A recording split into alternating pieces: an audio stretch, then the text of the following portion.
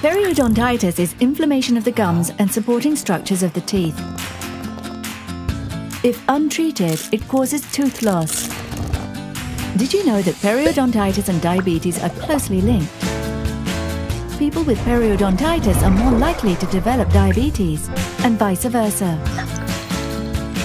Diabetes increases the prevalence, progression, and severity of periodontitis, and periodontitis influences blood sugar control in diabetes. The good news is that periodontitis is easy to diagnose and control. Keep the following tips in mind.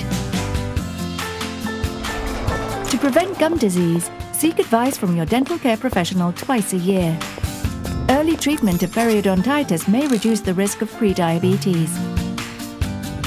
If you suffer from diabetes, share your diabetes medical history with your dentist. Watch your weight. Eat healthily and don't smoke. Control your diabetes.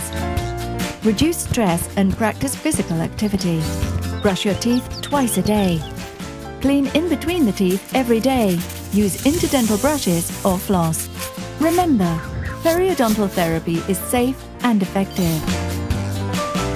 Take care of your gums. Control diabetes.